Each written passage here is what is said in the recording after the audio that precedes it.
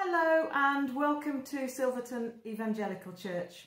Wherever and whenever you are listening, you're very welcome. You're also welcome to just listen to the service, but also to join in our Zoom coffee at 11:30 after the service if you would like to. Today, this is going to include communion. So if you'd like to join us for this, have a little bread and wine or juice ready before you click on the Zoom link at the end of the service.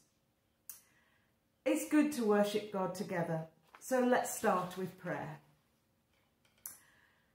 Heavenly Father, we are so thankful that you are with us. And that seems a strange thing to say because we're not even together physically or geographically. And yet we believe that you are not bound by time or space. And so we can say with confidence that you are here with us. Thank you for your faithfulness. Many of us can testify to your goodness and grace to us over many, many years. And we are so thankful. Thank you that you are a God who loves to bless his children and loves to communicate with us. We want to hear from you today, Lord. And so we pray that all that happens in this service today will glorify your wonderful name and will bless and build up your church in Silverton. In Jesus' name, amen. Amen. So you join us today as we are part of the way through learning from the story of Joseph from the first book in the Bible, Genesis. We have reached the point in the story where Joseph was put into prison unjustly, Genesis chapter 39, but God proved faithful and still gave Joseph success. So before we continue with the Joseph story, let's praise God now for his faithfulness from before Joseph's time up to now and forever as we sing, Crown Him with Many Crowns.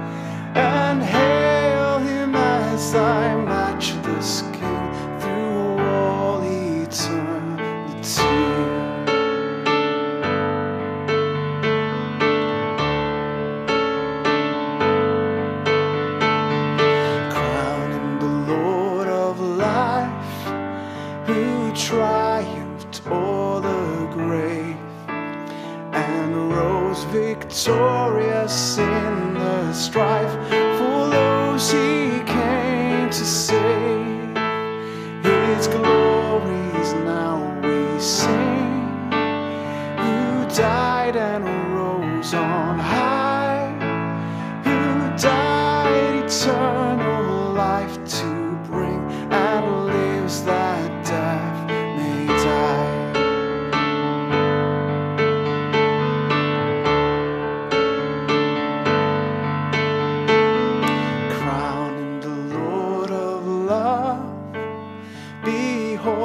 His hands and side, rich wounds yet visible above, in beauty glorified, an angel in the sky can fully bear that sight, but downward bends each burning eye at mystery so bright.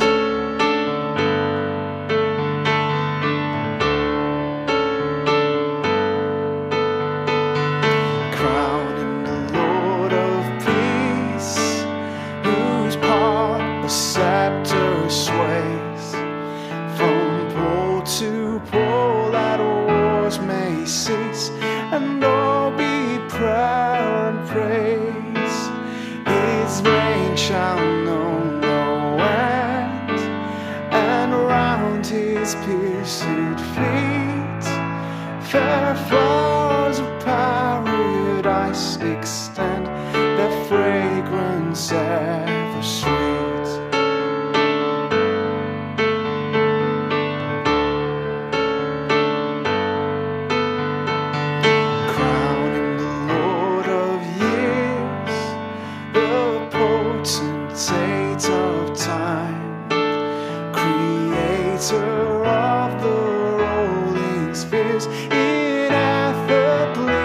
sublime. Oh, hail, Redeemer, hail, for thou hast died for me. Thy praise shall never, never fail throughout eternity. Oh, hail, oh, hail, Redeemer, hail, for thou hast died for me. Thy praise shall never, never fail throughout eternity.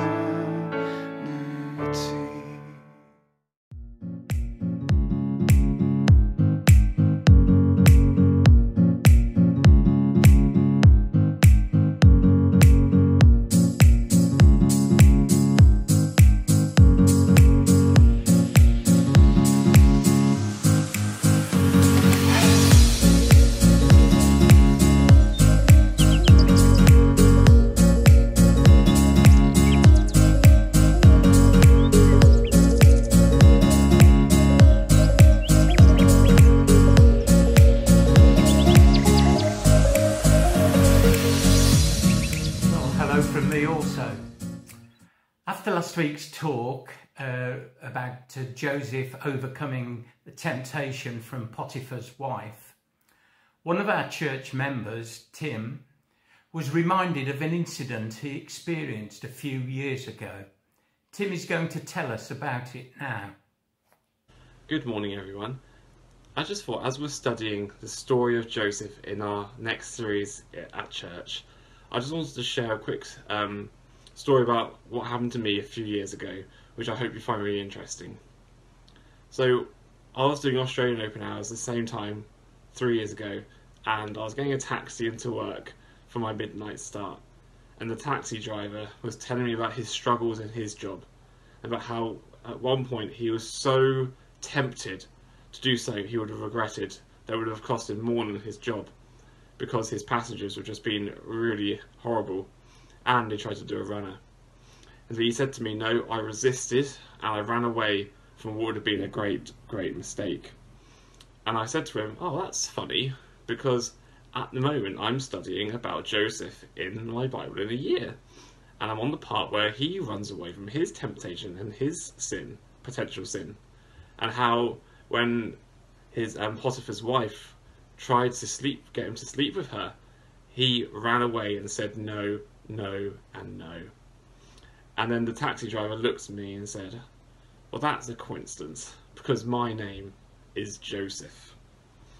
And it just got me thinking about how the Bible is so alive and active. It's so relevant in our lives, and God will speak to us in many different situations to share his word with others. So I just thought you would find this encouraging, well, I hope so anyway, and just to demonstrate how God is talking to us today. Thanks very much, Tim. Isn't it amazing how God communicates with us today? In our house group about 2 weeks ago, our esteemed leader Tom did a quiz on Joseph, and one of his questions was, what was Joseph's nickname? The answer, of course, Joseph the Dreamer. Now, not only did Joseph have some amazing dreams, but he also had the gift of interpreting dreams, another way that God speaks to us today. Some years ago, when we were still living in Somerset, I had a dream. It featured a lady from our church called Hazel, and in the dream I was told I had to tell Hazel to carry on and do not give up. When I woke up, the dream was still very vivid, and I just felt it was God telling me to tell Hazel to carry on and not to give up. Whatever that meant, I had no idea. On the Sunday at church, I saw Hazel and explained what had happened with the dream and gave her the message which I believed was from God. Carry on with what you are doing. Don't give up. Hazel replied, Andy, you're the third person to tell me that. The follow-up to this was that a couple of years later, I had a breakdown and had to take early retirement from work on health grounds. So I became the house husband while Val went out to work. But one of the people outside of the family who was most supportive to me during this time was Hazel.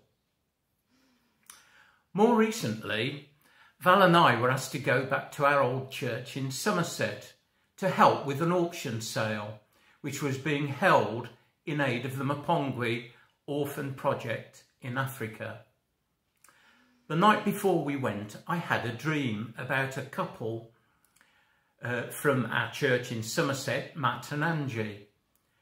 And when I awoke, I couldn't get them out of my mind. I told Val about it on the journey to Somerset and felt we should pray for them. At the auction, we had put in a lot, offering bed and breakfast and dinner for 2 people for 2 nights. The bidding went really well for our lot, and it seemed obvious that there was one guy who was determined to get it, which he did. It was Matt, of Matt and Angie. A few weeks later, they came and spent a weekend with us, and over the course of the weekend, they shared with us some horrific family issues they were experiencing. It was a privilege to listen to them and then to pray with them. Again, there was no doubt in our minds that God had spoken to us through the dream. Well, we're now going to sing Speak, O Lord, which reminds us of our communication with God and God speaking to us. And after which, Roger is going to speak to us, and we pray that we will hear God speaking to us again through Roger.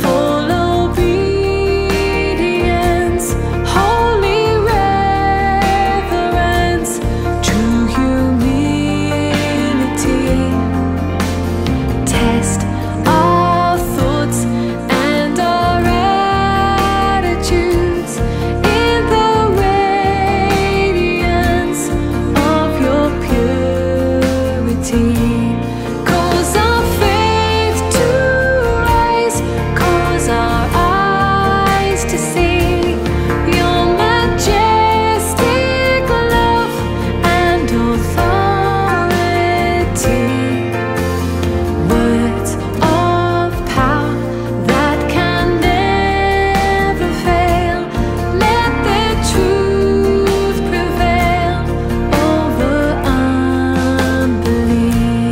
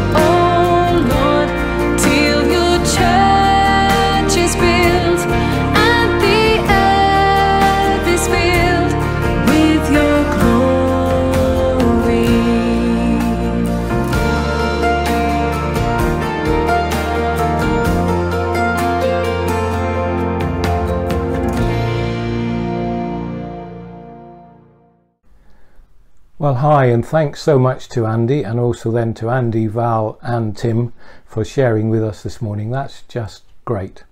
And welcome to our teaching series on the life of Joseph. I don't know, have you noticed how the TV programmers are very keen to get us attached to a series at the moment? Maybe this is more prevalent during lockdown as well. So they might rerun a previous series, telling us when they're available and when they're going to take them down. And that's in the run-up to launching the new series. And then they tell us when this is going to take place and how it's going to happen at the same time each week. In some cases, they then make it available in a different place where they're all released at the same time. So if we really need to binge watch, then that's for us. So why do I say that this morning? Well, in our preaching and teaching, we tend to run a series as well. We might have some history from the Old Testament, or maybe something from the life of Jesus, or maybe one of the New Testament letters. And of course, they're independent, they stand on their own, but also they fit together to a point. Now, the life of Joseph is just like that, but in a sense, they really fit together much more. It's when you get to the end that you see how it is that God has been working through the whole situation. So we're in episode 3 today. So if you've missed 1 and 2, why not go and have a look at them on YouTube? You'll find them YouTube under Silverton Evangelical Church. 3 weeks ago, you'll hear Andy launching our series on the life of Joseph. And then a week ago, in his second talk that day, he did 2 that day, you'll find the next stage in his life. After today, well, I'm afraid you won't be able to binge watch because I'm not even sure that the rest have been shot yet, but hopefully week by week you will find the next instalment until we get to the end of the life of Joseph. So have a look at some stage on 1 and 2, and if you've already done that, just as a little refresher, you remember that Joseph is a son of Jacob. God had called Abraham some time before, and Abraham had had 2 sons, and through one of them was the blessing going to come for the Jewish nation and then to the whole world. So Isaac then had 2 sons. He had Esau and Jacob, and Jacob had 12 sons, and this is where we find Joseph. He is one of the 12, and there's an issue. Joseph is his favourite son. Yes, that's right, you know, the one of the multicolour coat and that fantastic musical. But he is his favourite, and God has shown him that actually his brothers are going to bow down to him at some stage as well.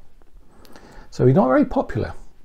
And one day Jacob sends Joseph off to find his brothers who are taking care of the sheep. Now this was quite some distance away. He didn't know exactly where they were, and he had to go and find them. And when he's approaching, his brothers see him coming, and they decide that they've just had enough of him. They're going to get rid of him, and so they plot to kill him. But that then gets changed, and they find an opportunity to sell him to some slave traders. So a modern day, an old version of a modern day trait, which is just so terrible. And so he's sold to these traders who take him down to Egypt, and he is then sold on to one of Pharaoh's officials, a man called Potiphar. But the Bible is very clear that God is with him. Chapter 39 verse 2 says, "The Lord was with Joseph, and he prospered, and he lived in the house of his Egyptian master. When his master saw that the Lord was with him, and the Lord gave him success in everything he did, Joseph found favour in his eyes and became his attendant." So he had an important position because God was with him and he was doing a good job. But as we heard last week from Andy, his Potiphar's wife also had designs on Joseph, and she made a play on him.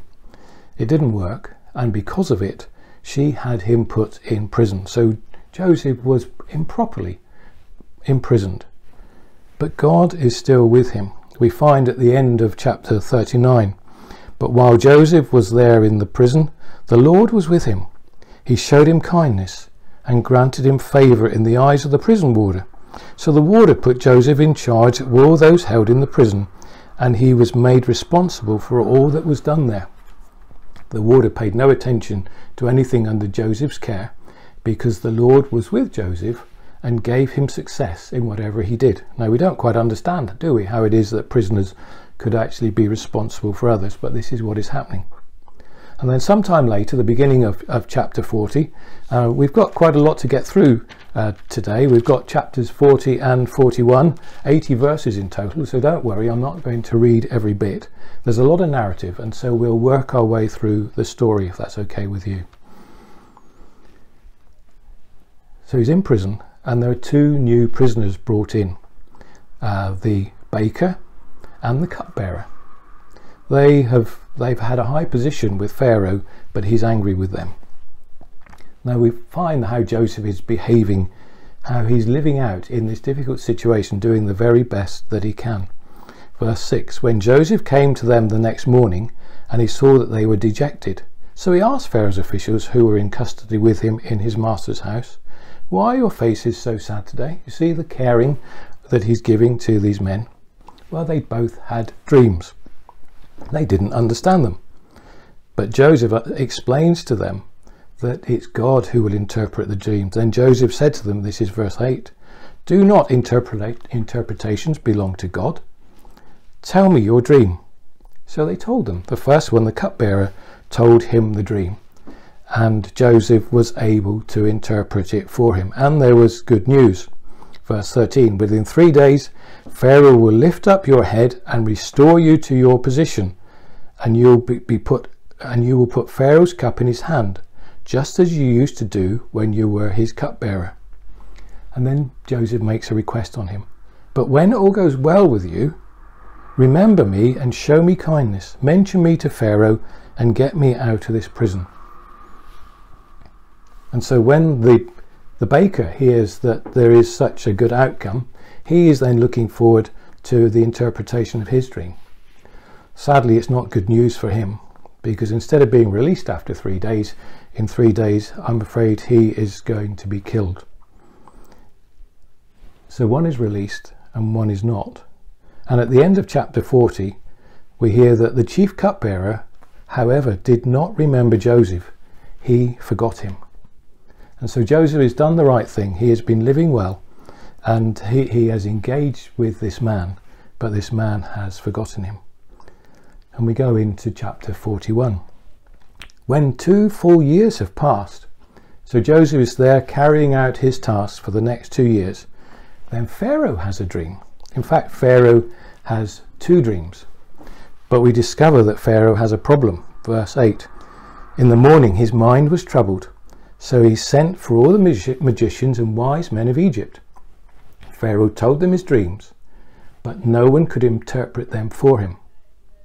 And it's at this point that the cupbearer remembers. He is reminded of what had happened before when he was in prison with Joseph.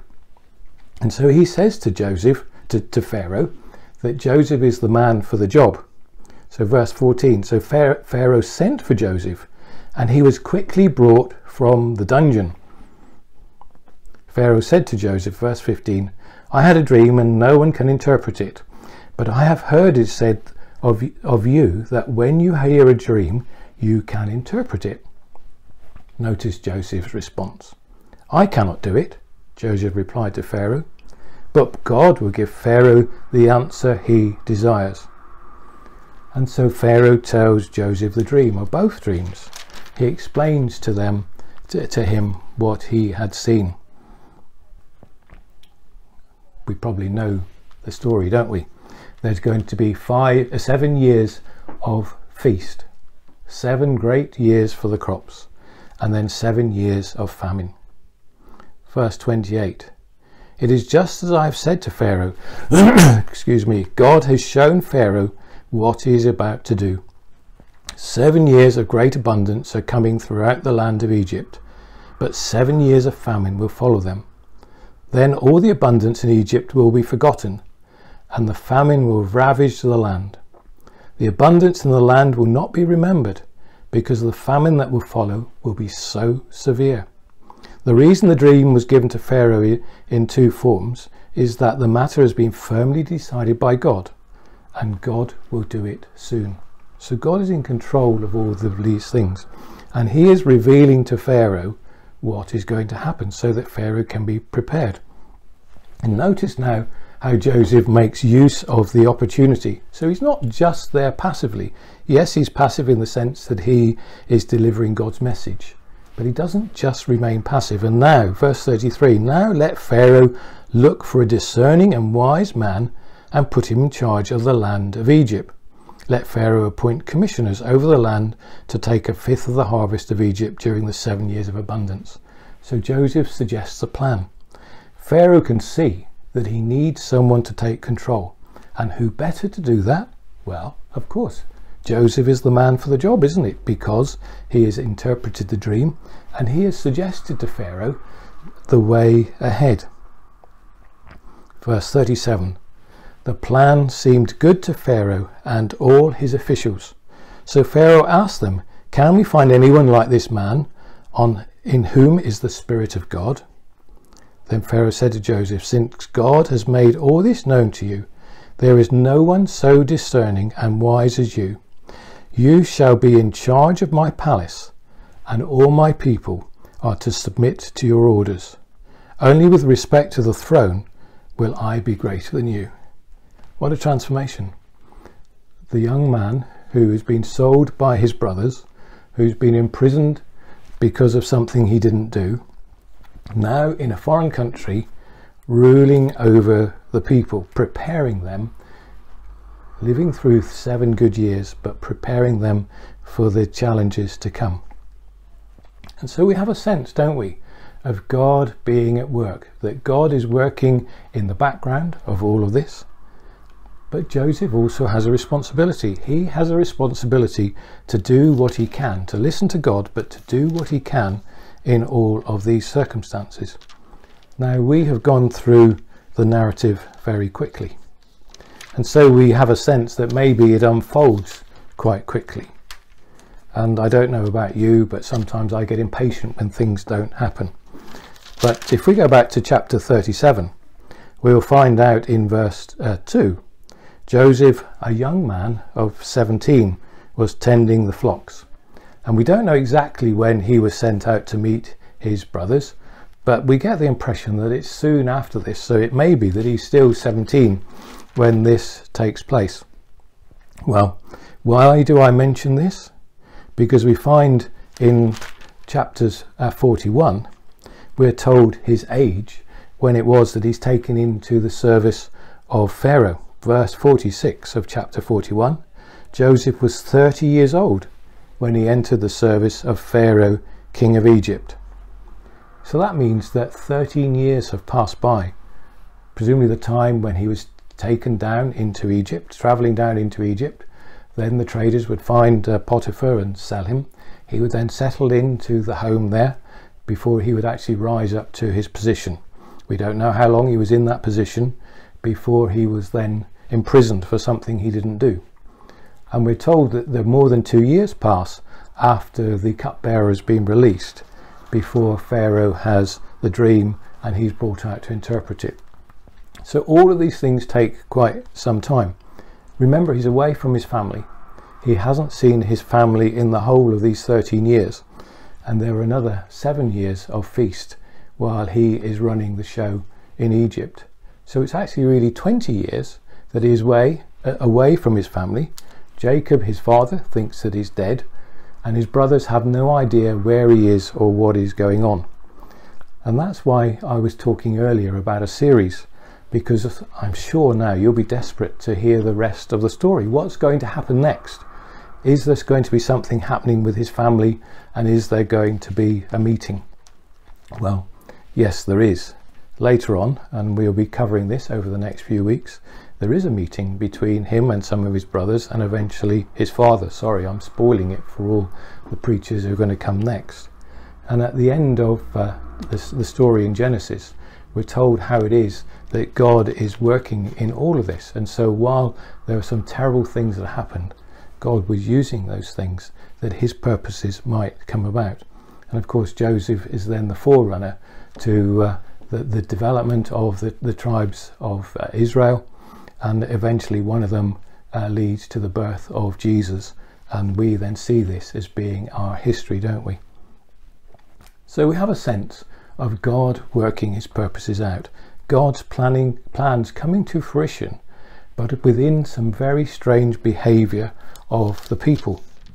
How this works in practice, well, none of us really know, do we? But we have a sense of God working things out, and we having to be faithful and trusting within that. We have a part to play, as Joseph did. He engaged with the baker and the cupbearer. He engaged with Pharaoh when he had the opportunity to present him with a plan. He was obviously a man of initiative. And I wonder if we can see that that's something which is really important for us today. We're looking, aren't we, in this time of the virus, the pandemic, and the challenges that we are facing as individuals, the challenges that we face as a church, the challenges that we face as a nation or as the world. God is still in control. We don't understand why it is exactly that some of these things have happened. But if we are taking these principles into our lives today, then we can have that sense of trusting God, that whatever is going on, he is in control. Now, I'm not diminishing the things that we have been through. For some, loved ones have been lost, and that is so sad. Children have suffered. Schooling has been taken away. It's been very difficult for people when they have been told to isolate. So I'm not wanting to diminish that in any way. But what I would like to remind us is that God understands, that God is in control of these things, and he calls us to walk this way. And he calls us then to respond with love and kindness when we are presented with the opportunity, but also to take up challenges when they come our way, to say, yes, that's something that I can get involved in, that's something that I can do.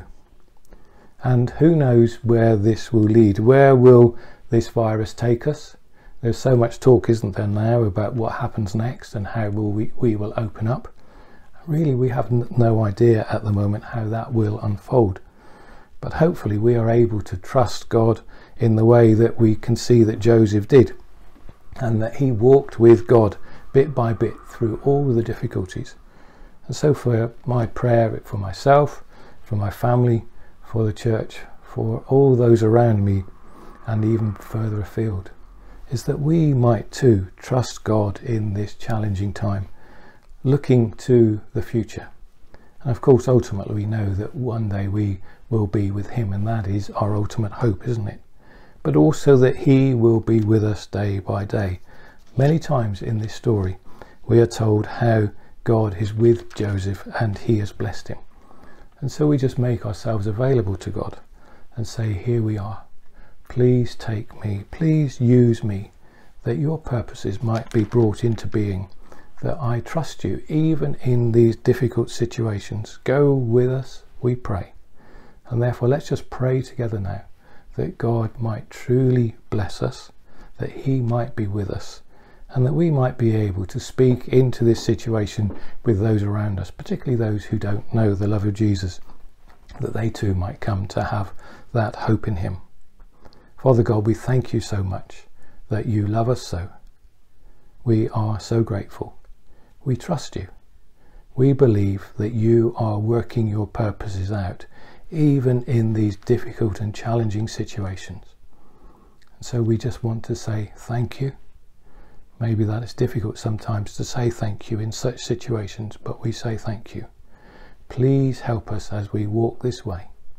Please go with us, that we might truly follow you and be your disciples. For we ask it in your name. Amen.